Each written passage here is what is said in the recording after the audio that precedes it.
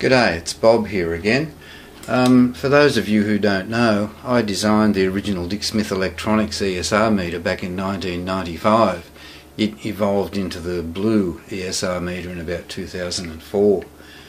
I figured it's time we really updated the design. That one's getting pretty old and it's using old components. So what we got here is what I call the Blue2 ESR meter. This one functions pretty much the same, however it's in a smaller case. That one's about 4 inches tall. This one runs on AA cells, which can be rechargeable types. It's got the same protection to about 50 volts as the the Blue meter. And it's got single push button control like that. Looks pretty much the same as the Blue meter except it's smaller. This one measures down to 0.001 ohms up to 99 ohms, the same as the other one.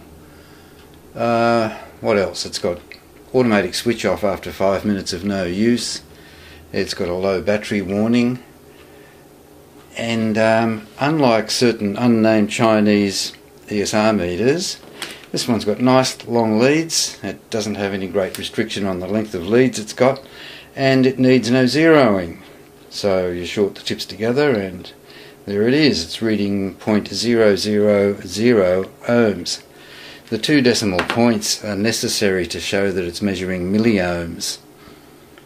I hope that's not confusing to people because there's only space for 2 digits.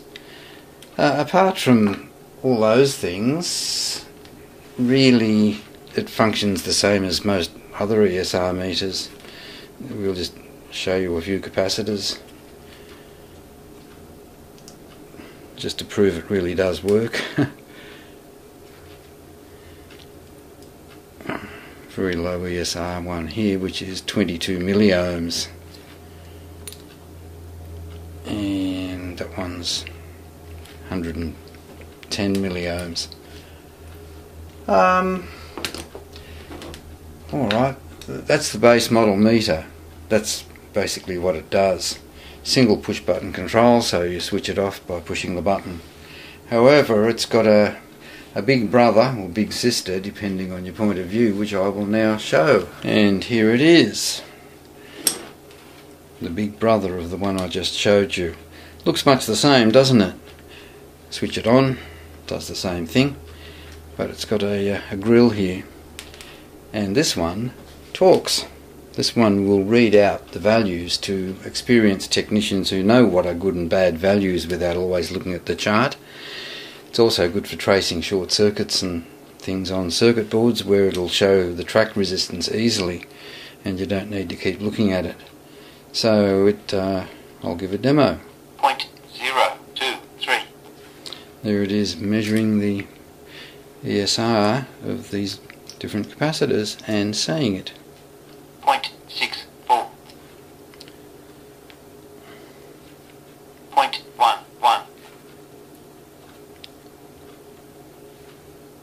2.9.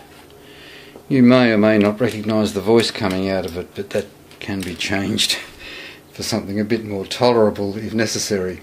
Okay, as usual, thanks for watching the video. Hope it's been educational to you. Oh, I forgot to tell you. You can change the volume. 4. 1, 2, 3, 4.